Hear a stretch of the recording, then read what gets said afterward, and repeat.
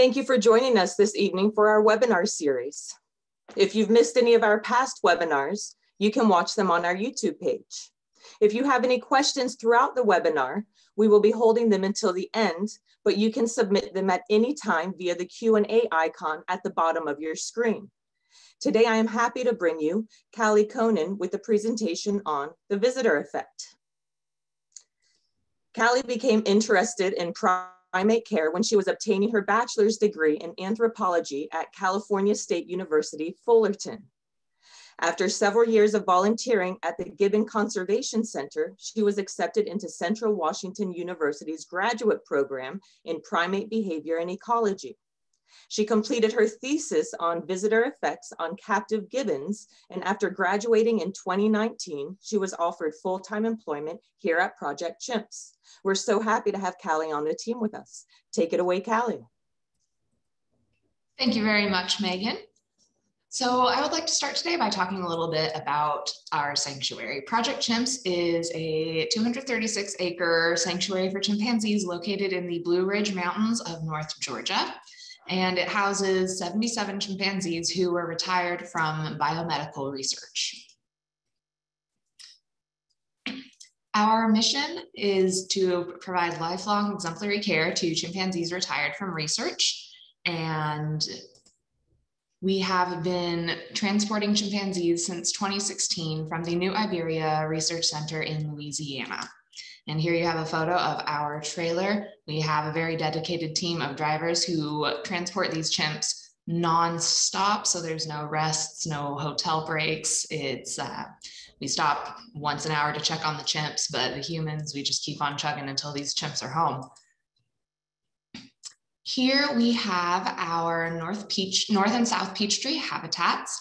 As you can see, we have 5 buildings: Cedar Tree, DJT, Chimps Ahoy, and Harmony each house 1 group of chimps, and the McGrath family chateau houses 2 groups of chimps. So all told, we are able to have 77 chimpanzees at the sanctuary now and more to come. We house our chimpanzees in large group villas. It is very important for chimpanzees to be able to socialize with other members of their own species. So we have designed housing for them to be able to live in these large groups. They have access to indoor and outdoor spaces and can choose whether or not they want to be inside or outside at any given time. We provide the chimpanzees with 3 meals a day of fresh fruits, vegetables, nuts, legumes, and nutritionally complete primate chow. And it is very important for us to give them these good things and keep them happy and healthy. We also provide them with daily enrichment. Chimpanzees are very intelligent. They need constant mental stimulation.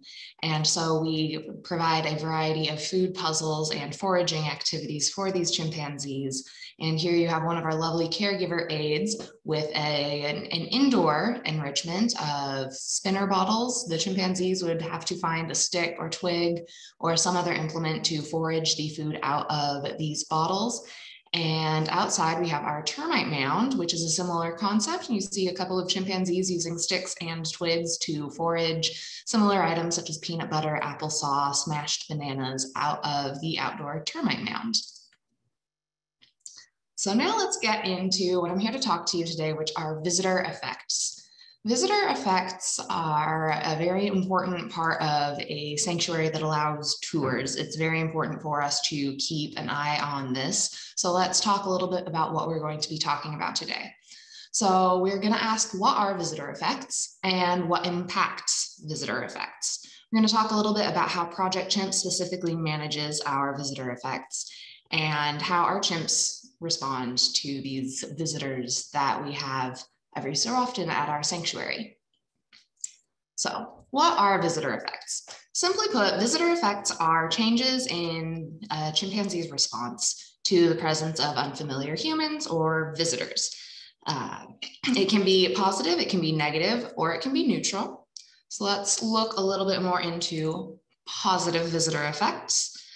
So positive visitor effects are what we are looking for in a good visitor program. And these include affiliative behaviors such as grooming, playing, and reassurance. Increases in locomotion, which is good exercise and encourages the chimpanzees to utilize the full space that we have offered for them. We also want to look for increases in species-specific behavior. Vigilance is a very important one. It is simply taking stock of their surroundings. This is something that wild chimpanzees do naturally in their native habitat in Africa. So to be able to stimulate that in captive populations allows them to have as close a life as they would have to living in the wilds. So we also need to be mindful of possible negative visitor effects. This could include increases in aggression, such as threatening vocalizations, postures, or facial expressions, and even more dramatic scenes such as chasing or fighting. We also want to keep an eye on increases in stereotypies, which are essentially nervous behaviors such as hair plucking, repetitive rocking, or regurgitation. We also want to make sure that we aren't seeing any decreases in species-specific, species-typical behaviors, such as grooming or foraging or nesting, which are all behaviors chimpanzees exhibit in the wild, and it is important for them to be able to exhibit this in captivity while we are trying to give them as much of a wild natural existence as we can. Then there are neutral visitor effects. This occurs when chimpanzees may be aware that visitors are there, they just don't particularly mind. They're not going to seek the visitors out, but they're not necessarily going to run and hide from them either. So, what impacts visitor effects? There are three main components: human behaviors, chimpanzee personalities, and habitat design. Human behaviors are very important in ensuring the chimpanzees are not stressed by visitors. And these behaviors are following sanctuary rules. This is very important in reducing negative visitor effects. For example, at Project Chimps, we ask that visitors don't tap on the glass and that they interact using appropriate chimp talk. We also ask that they don't bring food around, because it's rude not to share, and we really don't want you sharing with don't want you sharing your lunch with our chimps. They're on a very specific diet. We also ask that visitors do not imitate hostile chimp behaviors, as this can increase negative responses. Big one that many may have heard of is grinning. Now, when humans see a grin, we think happy, but chimpanzees, when they pull their lips back and expose their teeth like that, they are actually exhibiting distress and fear. We also ask that people don't swagger around looking tough. That can look like a display. Waving an arm like this is actually considered a very rude gesture for chimpanzees. So there's many little behaviors that our tour guides keep an eye on to make sure that guests aren't inadvertently irritating or stressing out our chimps. We also limit our group size and noise level. Limiting the amount of time visitors are present can reduce negative responses. Essentially, be respectful as you would if you were invited to a human's house for the first time. This is very important in reducing chimpanzees' negative reactions to visitors. Let's move on to chimpanzee personalities. This is another huge factor in how chimpanzees respond to humans. So chimpanzees each have different personalities. They have individual preferences, individual responses to new things. Some chimps seek out new experiences. Others avoid them until another chimp tests the waters. By extension, this means that each chimp is going to react differently to the presence of a new human or a different visitor. Some of our chimps love visitors. Some of our chimps love avoiding visitors. And the highly curious and innovative chimps there's evidence that states that they are more likely to be comfortable around visitors. And speaking of curious and innovative, here we have Emma, who is one of the smartest, most curious, and most innovative chimps at our sanctuary. All right, now let's talk about the last factor, which is habitat design. Now, in order to reduce visitor effects on chimpanzees, promoting more positive visitor effects while reducing negative visitor effects, it's important to have access to large spaces. This gives the chimpanzees control over how close to or far away from visitors they are. It's also important to give them access to hiding spots. This allows chimpanzees to choose whether or not visitors can see them. It's also important to give them control over whether or not to interact with visitors. No one likes being forced into a situation that makes them uncomfortable, and so we strive to give chimpanzees a choice whether or not they want to interact with humans or not. That is a huge, important factor in reducing negative visitor effects and increasing positive visitor effects. And here we have Jermaine choosing to take a nice little nap on one of his platforms with a tiny piece of broccoli. All right, so now let's talk a little bit about how Project Chimp specifically manages visitor effects. We do this via our tour policies, our chimp care protocols, and our habitat design. Our tours are guided, which is important because it reduces the risks of visitors accidentally mimicking a hostile behavior or doing something else that might stress out a chimp, but that really only someone who is trained to recognize potentially stressful behaviors would be able to stop them from doing. So we have a wonderful team of trained tour guides who are able to make sure that all guests are behaving appropriately and respectfully towards the chimpanzees. Our tours are also scheduled. Now, this is important because one, it means that there's not constantly humans around. So if there is a chimpanzee who doesn't really want to be around humans, they have days where they don't have to worry about it.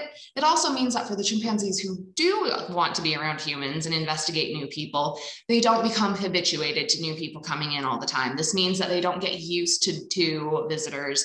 It's always something new and exciting when it does happen because it doesn't happen every day. Our tours also only take place around the habitat, and there are specific windows where they can interact. This means that the chimpanzees have the choice to retreat from view, to retreat indoors if they don't want anything to do with any of the visitors outside. And here we have Harriet, who wants lots to do with the visitors outside. She's always very interested. All right, so now let's talk about the chimp care protocols that we have in place to increase positive visitor effects and decrease negative visitor effects.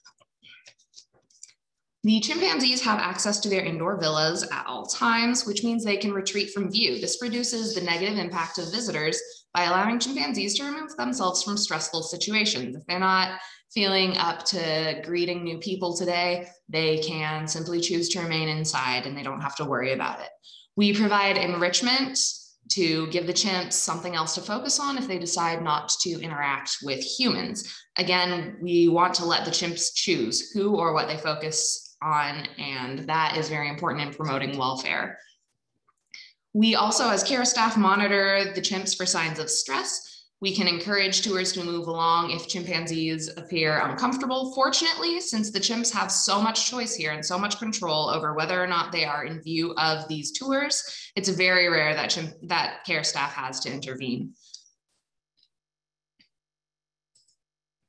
All right, so now let's talk a little bit about our habitat design. So we have windows which provide designated locations for chimps to interact with visitors. This means the chimps know where the humans are going to be. They're not going to be surprised by the sudden appearance of a human while they're out napping in the sunshine. They know where to go, where they can be if they want to be in view of the visitors versus where they can go if they don't want to be in view of the visitors. We also have a lot of space out in our large outdoor habitats. This gives chimpanzees the opportunity to choose how close they want to be to the visitors. Some chimpanzees choose to be right up against the glass, interacting with the visitors, putting on a little show. Others prefer to keep their distance. They'll maybe observe from several yards away or find a nice little hiding spot in the bushes to kind of peek at what's going on without being seen, which brings us to our natural and artificial structures, which provide hiding spots. If the chimps begin to feel uncomfortable, there are plenty of places where they can run and hide, so they don't necessarily have to worry so much about being exposed or in the open. And here we have Oscar hanging out in one of his favorite hiding spots. All right, so now let's talk about what you all actually came out here to hear about, which is how the chimpanzees at Project Chimps respond to visitors.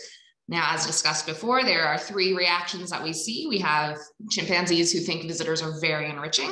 We have chimpanzees who like avoiding visitors. And then we have chimpanzees who don't really care whether or not there are people around. Here we have a picture of Haley, who is definitely in the first category. She finds visitors very enriching. In fact, she is the first bullet point on this slide, so that should tell you something. She will follow visitors from window to window. She loves all kinds of visitors, loves interacting, loves trying to scare them, loves looking at their shoes. So if you're ever out and about and Haley is following you from window to window, let her see your shoes. That'll really brighten up her day. We also have Buttercup, who likes visitors and will investigate them if they are nearby, but she's more opportunistic about it. She's not going to follow them from window to window, but if she's by a window and they're by a window, she's going to come up and say hi. She's going to show some interest. We also have Latricia, who particularly likes babies, which is very interesting to me. She also likes, back when she first got here, baby dolls. So it's an interesting little personality quirk of hers. We also have Leo. If you have ever volunteered in the kitchen, you have probably seen Leo hanging out, watching you preparing all of those wonderful fresh fruits and veggies for him. So Leo definitely is interested in seeing what the humans are up to. All right, then we do have some chimps who prefer to avoid visitors, as is their right. That's a choice that they make that we respect. We have Eddie, who loves the habitat, but he prefers not necessarily to interact with humans. So he's one of the ones who's more likely to be taking advantage of that wide space or those hiding spots. He definitely utilizes his habitat in some interesting ways to allow himself distance from visitors. We have Sky, who prefers to avoid visitors as much as possible. She also prefers to avoid being photographed. She's just a little bit more reserved, and we respect that about her and give her opportunities to retreat from view anytime visitors are around. And we have Patrick, who doesn't really pay too much attention to visitors, but he will display at them to kind of let them know that he's boss and, make sure they all know that this is his home and that they are just visitors. Then we have some chimpanzees who view visitors more as neutral stimuli. So Emma doesn't necessarily care if visitors are present or not. She's just gonna go do her thing. She's a very intelligent chimp, so she's always got something on her mind, and sometimes human presence just has a spot on the back burner while she focuses on something more important. We have Josh, who loves the habitat, but he's not necessarily looking for visitor interaction. He doesn't really mind whether or not there are humans around. And then we have Lindsay in this photograph over here. She is a part of a 19 chimp group that was recently integrated this past summer. And she is way more focused on her group's dynamics than she is on visitor presence. Which makes a lot of sense. She is a high-ranking chimp. She's very important socially to their group dynamic. So she's constantly checking in with other members of her group and making sure that her people, her family are safe and doing well. She doesn't really care what's going on the other side of the habitat wall. Now I would like to talk about a case study that is very near and dear to my heart. Luke is one of the chimpanzees in Lindsay's group. He arrived at Project Chimps in the fall of 2019 with a lot of anxiety, particularly about anything new foods, new enrichments, and new humans. He had a very stereotypic display behavior that indicated that he was stressed in the presence of new humans. And we never punished him for that. We just accepted that this was how he was feeling. We let him express those feelings in a safe environment. And over time, we saw that those behaviors were lessening and lessening. He also did not venture very far into the habitat at first. He preferred to stay in the comfort of his indoor bedrooms and sometimes his outdoor porches, but he was very shy about this new opportunity that, could have been very scary. He had never been outside before, and so it might have been a little overwhelming. But as care staff continued working with him, tirelessly providing everything that he needed to be healthy, he began to let go of some of those anxious behaviors. He became curious. He began investigating novel environments instead of being afraid of them, which was wonderful for us to see. And then he did something that surprised all of us. As he became more comfortable in the sanctuary, he started becoming more curious about new people. He wasn't doing his anxiety-related displays anymore. He was looking for opportunities to interact with new people. And on one day when there was a tour, there was a group of people by the window nearest his villa at Chimps. And the farthest I had ever seen him in the habitat was when he went up to that window to interact with those visitors. So that was a very big moment for him in his personal development and in his journey to living his best, freest life here in Sanctuary. So let's go over the takeaways for this webinar. Every chimpanzee reacts differently to visitors. This is because each chimpanzee is a different individual. They have different personalities. They have different desires and different things that they are interested in, different things that they're not so interested in. Project Chimps, because of this, is dedicated to giving each chimp as many choices as possible. This includes whether or not to interact with visitors. And as anyone who has had a tour here knows, they do exercise those choices very often. Sometimes you will see many chimpanzees in a tour, sometimes you'll only see one or two, and that is because the chimpanzees are choosing where they are and who they're interacting with.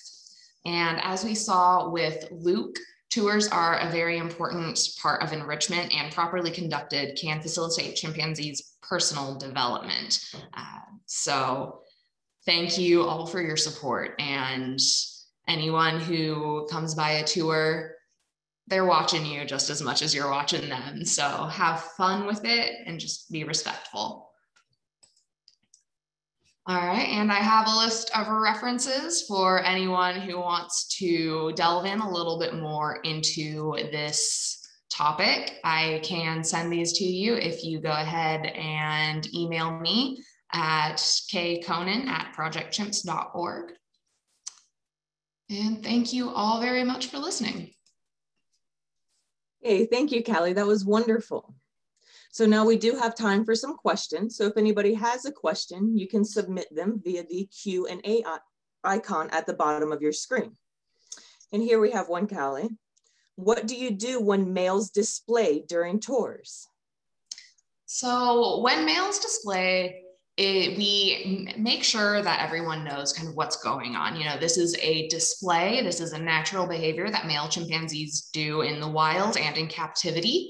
And we encourage visitors not to mimic these behaviors. Oftentimes when we see wildlife behaving a certain way, especially if it's directed towards us, we're social creatures. We want to, show that we are paying attention. We might try to mimic that because sometimes with humans, we know that can achieve some common ground. But in this particular case, that is the last thing you want to do. So when a male displays, we encourage everyone to keep calm, keep their reactions to a minimum, and to check their body posture to make sure that they're not standing like big and aggressive. Make sure that they're communicating through their body language, that they understand this is the chimp's home, that chimp is boss. Nice, thank you. So do masks have any effect on interactions? Actually, I don't know of any scientific evidence of this, but I do have an anecdote that still makes me laugh to this day. When we first began wearing reusable cloth masks, when it became evident that we would be in this pandemic for a little bit, we wanted to start cutting costs, and we went with reusable cloth masks. And one of our caregivers was wearing a pink cupcake mask, and she was working with a particular chimp named Precious, who is a bit of a curmudgeon. And for the longest time, we couldn't figure out what was going on with Precious, but she seemed very unhappy that morning. She wouldn't take any of her food. She was very angry, very aggressive. And then our caregiver changed her mask from a pink cupcake one to a different color. And just like that, Precious was fine. So she did not like that particular mask. So there's a chance that it does impact interactions, but you can never really predict how until you take the time to do a sort of systemized study on that. Excellent. How have things changed with the visitor effects in times of COVID? Again, I haven't been able to do any systematic studying of this. However, anecdotally, I will say that with fewer tours, the chimpanzees who enjoy visitors are much more lively, much more energetic, because this is such a rare opportunity for them now that we're not having as many tours. So they are following around at the windows more. They are tapping against the glass at visitors more. So they are a bit more animated, kind of almost a little relieved to see someone new every once in a while. And the ones that don't particularly care for humans are doing just fine. Nice. Do chimps see color the same way that we do, such as if we're wearing colorful clothing? Yes, chimpanzees can similar to how we can. And we do have a chimpanzee, Haley, who we can't ask her, so we can never know for sure, but we think her favorite color might be pink, because whenever visitors, particularly children, come by wearing anything pink or sparkly, she is obsessed. She will follow them. She will try to trade objects from the habitat for their whatever it is they have that is sparkly or pink. So they do tell colors, and there is a possibility that they have favorite colors as well. Nice. Are the chimps interested in cameras during tours? Some of them are. Some of them are interested in this strange object that you're pointing at them. They will come closer to investigate. You can get some very interesting shots that way. Others, again, see something new and mechanical like that, and they're not really interested. They prefer to keep their distance. They don't really know what it's about, and they err on the side of caution. So again, it depends on the chimp. Awesome. How about, do you think, or can chimps feel our anxieties?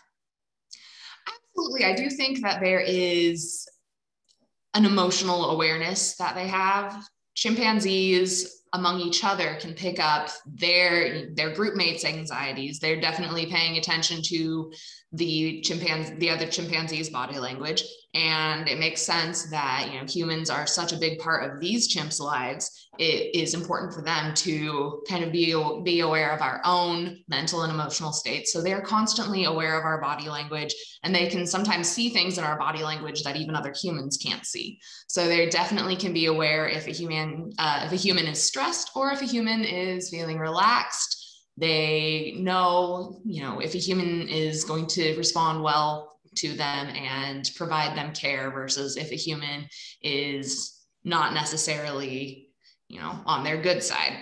Fortunately, we have a wonderful care staff of very dedicated individuals. And as we can see with Luke, we recognized his anxiety, but we didn't let it make us anxious. And over time, that helped him work out his own anxiety and start becoming more outgoing and curious. Excellent. Do the chimps like kids? Some of them do. Some of them definitely do. Latricia, as we mentioned before, loves babies. Haley loves children. And then you have chimps like Harriet, who just loves everyone.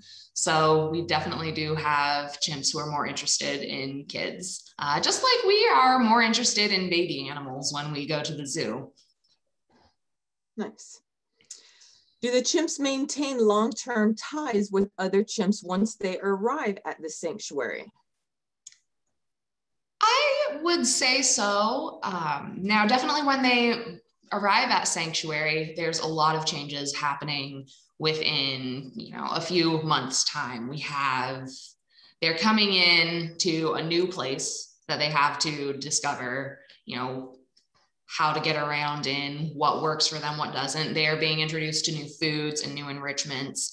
And, a lot of changes like this can test a friendship or a relationship. So we'll see chimpanzees that are very tightly bonded at first still remain bonded, but kind of start branching out and making friends with other members of their group. When we introduce groups of males and females, that's another instance where those friendships get tested. But we do also see those friendships carry on through these stressful situations. Such as, for example, we have Roxy and Kirsten, two young females who arrived in the fall of 2019 that were friends coming in, and they would share food with each other. They would play with each other. Kirsten lets Roxy suck Kirsten's thumb, which is kind of cute.